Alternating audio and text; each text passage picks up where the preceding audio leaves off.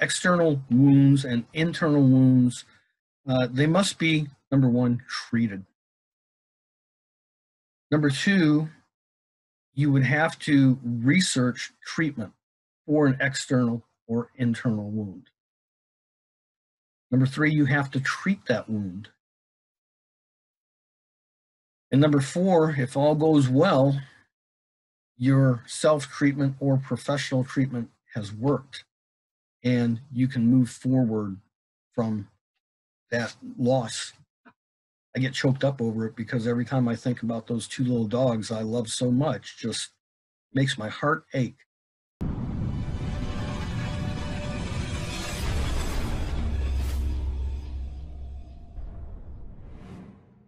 Hey guys, hey, it's Brady, the Gotti. Hey, today I want to discuss how internal wounds must be treated like external wounds.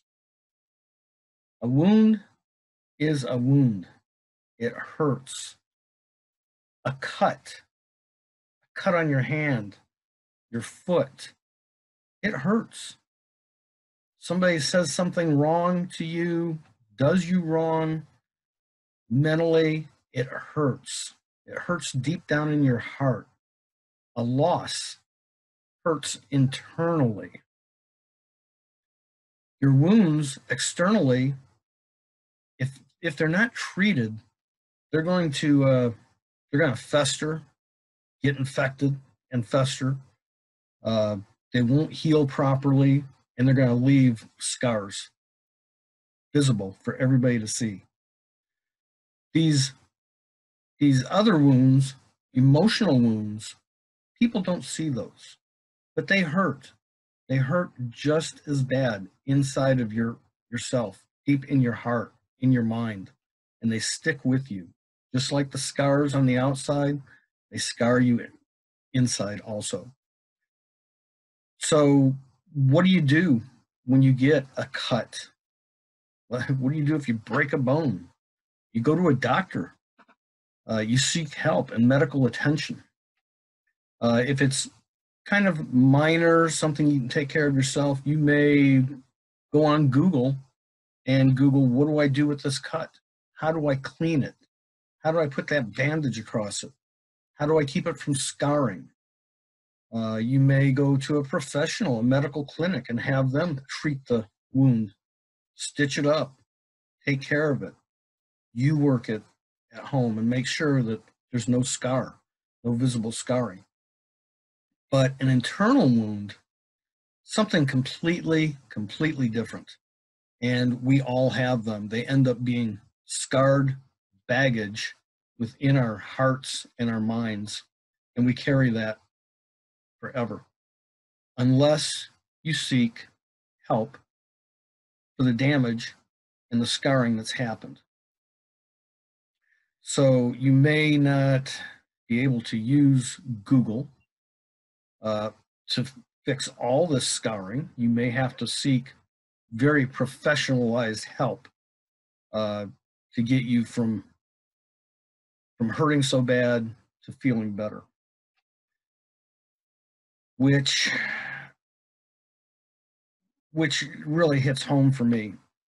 I want to tell you a little story about why external wounds that you can heal yourself and maybe keep from scarring so people don't see it, opposed to the internal wounds that people don't see and that hurt so deep inside. And my story starts, it really starts years ago, but led up to most recent, which forever I wanted to be in a place where I could have my own dog. And finally, my wife and I bought a house years ago, and we had the chance to finally have dogs, and we wanted dogs. And we got not just one dog, we got two dogs, we got three dogs. And for the past 15 years, we've had dogs. Well, what happened was this past October, to date this video, which I hate to do, but in late 2018, in October, one of my dogs that I had for 12 and a half years as a puppy ended up getting really sick. And of course, we took it for medical treatment at the vet, and she just couldn't recover. And she ended up passing away. And I'm telling you, that loss broke my heart. It was killing me inside. It was eating me up. And to make matters worse, as I was being ate up inside by the loss of one of my best friends, a second dog that I had gotten, or we had gotten at the pound, we got her when she was 13 years old, a little miniature pincher. And 3 years later, this past October, 10 days after Autumn passed away, Layla had a stroke. Now, I was already upset and beside myself from the loss of one of my best friends. Then it was devastating that another one of my best friends had a stroke. It ended up that I gave her about 5 days. I was helping her around the house. I mean, it was really pathetic for her. She couldn't be the dog that she wanted to be. So I had to take her in and put her to sleep. So at the time, this is just, 6 months ago, 7, I was besides myself with the grief of loss, the heartbreak. I mean, I totally was besides myself to the point that I stopped doing everything. And for a couple weeks, I was just being ate up inside. I didn't know what to do. So I went onto Google and I searched pet loss, of course, grief support, and what I could do to start the healing process. And without getting into the whole drawn out what you need to do, I did find that by writing, number one, about your experience, about the love you had for your pet, maybe about the love your pet had for you, uh, it started making me feel somewhat better emotionally. I was never a big proponent of letting my feelings out to other people, but I ended up joining some online support groups for grief relief, pet loss, and found that there are hundreds of thousands of people that were going through exactly the same thing. I mean, exactly. They would describe their feelings, and I'm thinking, that is me to a T.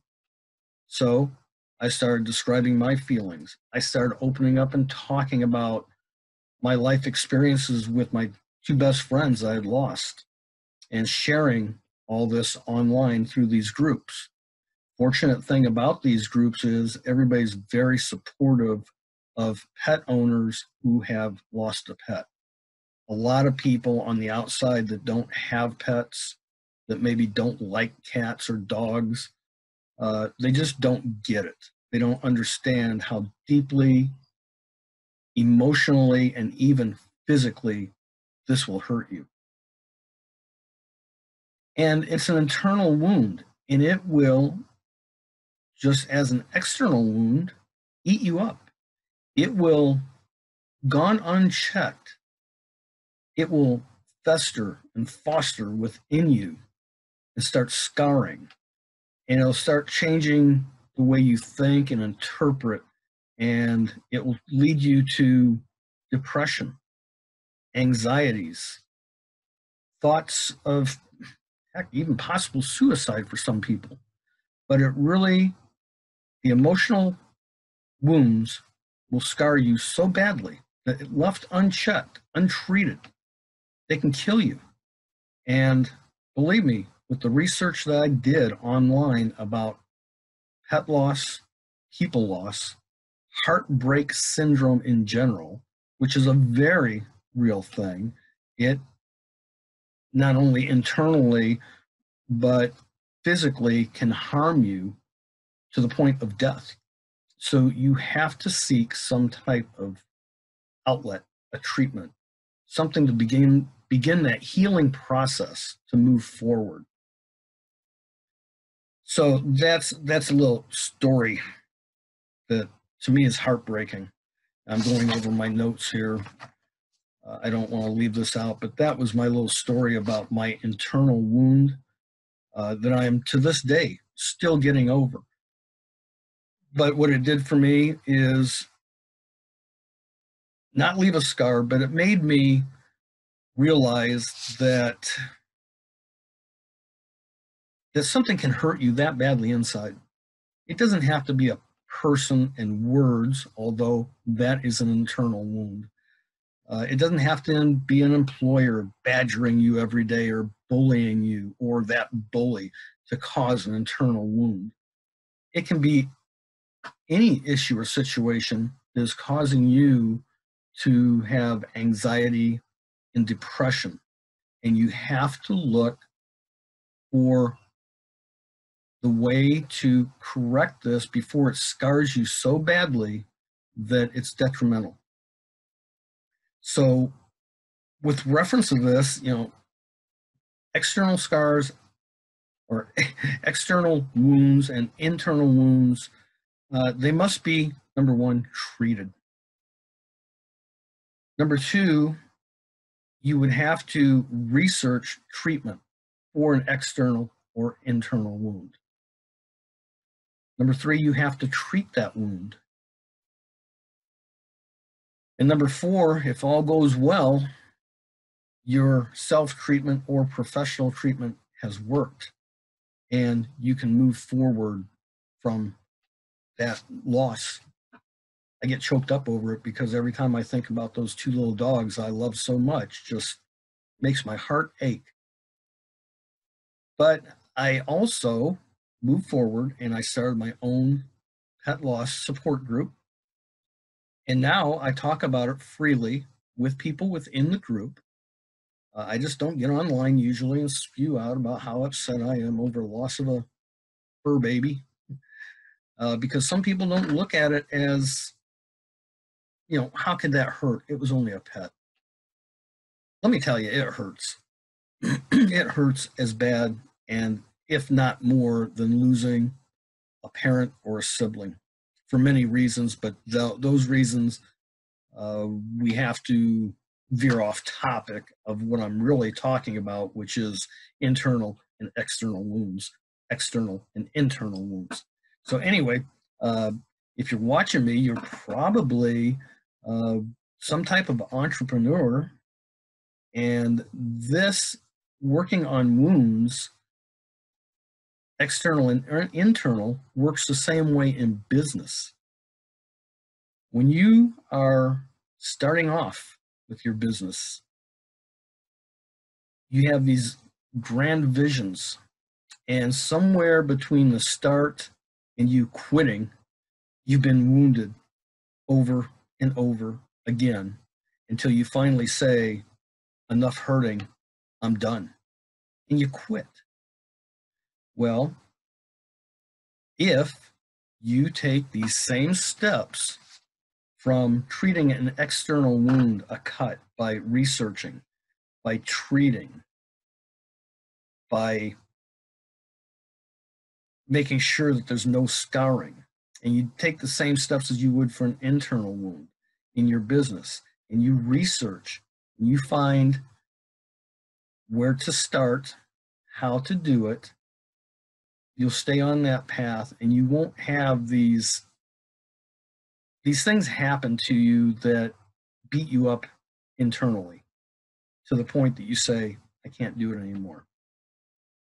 And what I found was, after doing my entrepreneur travels, was that I was wounding myself daily and weekly by comparing myself to others, by eventually telling myself I couldn't do it, by hearing the word no 1,000 times, all these all these feelings coming into my mind and playing the mind games and making me anxious and getting me depressed to the point that I just wanted to quit, uh, pushed me to find research in how to do this correctly.